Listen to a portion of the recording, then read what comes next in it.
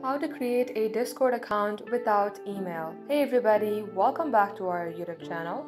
In today's video, you will learn how you can create yourself your Discord account without using your email address.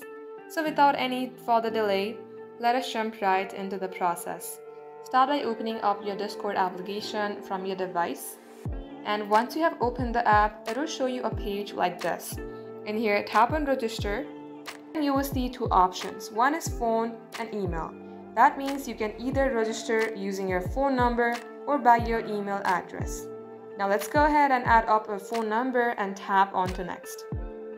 Follow the on-screen prompt and give all the details that are required, and this is how you can create yourself a Discord account without using your email address but by your phone number. That wraps up today's tutorial. Thank you for watching the video till the very end. If it had helped you in any ways, then make sure to like and subscribe. We will get back to you soon with more tutorials like this.